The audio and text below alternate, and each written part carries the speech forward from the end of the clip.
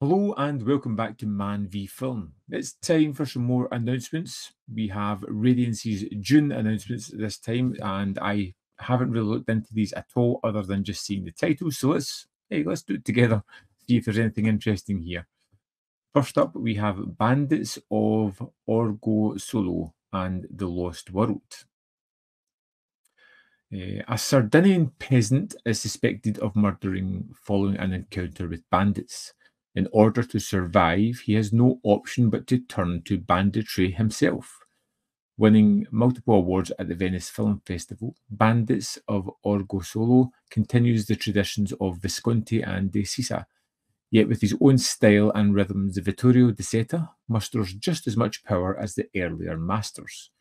This release includes De Seta's remarkable short film programme The Lost World, comprising his Cannes Film Festival award-winning short films, Island of Fire, and others which survey Italy's poorest communities. Despite awards and plaudits on these releases, these incredible films only now make their English language debut on home video. Upon release, Bandits moved Martin Scorsese to observe, "It was as if De Seta were an anthropologist who spoke with the voice of a poet." Disc 1 has the new 4K restoration from the OCN by the Film Foundation and Cineteca di Bologna laboratory in association with Tinnitus, with funding provided by Hobson Lucas Family Foundation. We've got a new interview with cinematographer, a new interview with filmmaker Ehsan Kushbakt. Disc 2 is The Lost World, a programme of 10 restored short films by De Seta.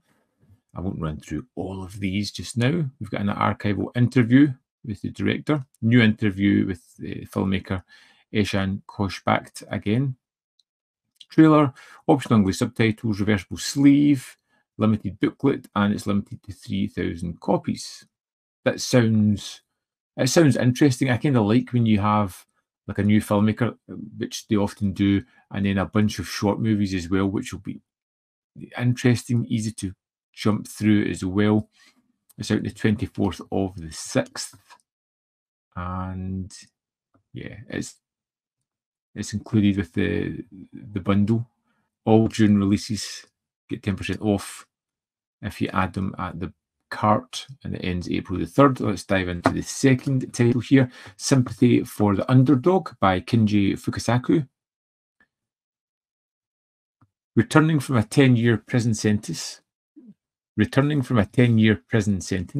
former gang leader Gunji finds that his turf has been taken over by his former enemy, now a large crime syndicate with a legal corporate front. Looking for new opportunities, he gathers his old crew and heads to the island of Okinawa, a legal grey zone ripe for the taking, made just before Fukasaku's 1970s streak of Yakuza movie masterpieces. Sympathy for the Underdog is a key film in the development of the director's unique style and themes. It's Fukasaku, so you know kind of roughly what you're going to get. We have a high-def digital transfer, uncompressed mono PCM audio commentary by Nathan Stewart, interview with Fukasaku biographer, visual essay on Okinawa on screen by Aaron Garreau, trailer, new improved English subtitle translation, reversible sleeve, limited edition booklet, and it's limited to 3,000 copies. Like I said, I'll watch anything Kinji Fukasaku has done that I haven't seen, and that's another one. And then we have another box set here, The Agitators, 3 Provocations from the Wild World of Jean-Pierre Mocky. Yet again, another filmmaker I've never heard of. The box sets have been incredible so far. Jean-Pierre Mocky was a prolific icon in French cinema, actor, director, novelist, and in-demand raconteur. Mocky made mainstream films with an independent spirit, even owning a cinema to help distribute the films. Yet those films had a specific style, unmistakably his, often with controversial and outlandish themes, and he came to be known as a wild and untamable force, acting as an uncompromising agitator within the French film industry for over 6 decades. 3 of his wild cinematic adventures from the 1980s are collected in this new box set. Cult horror sensation Litan, hooligan horror Kill the Referee, and Hitchcockian mystery Agent Trouble are presented from new 4K restorations on Blu-ray for the first time outside of France. Even just those little tidbits of quick tastes of what the movies are about has me intrigued. Worried by a disturbing dream, Nora wakes to find her husband missing during a trip to Litan. She goes out to find him, but encounters one bizarre event after another taking place at the village festival, including uncanny acts and a masked marching band. As Nora and Jock attempt to escape the village, a series of strange murders take place against the backdrop of a mad doctor performing experiments on the recently deceased.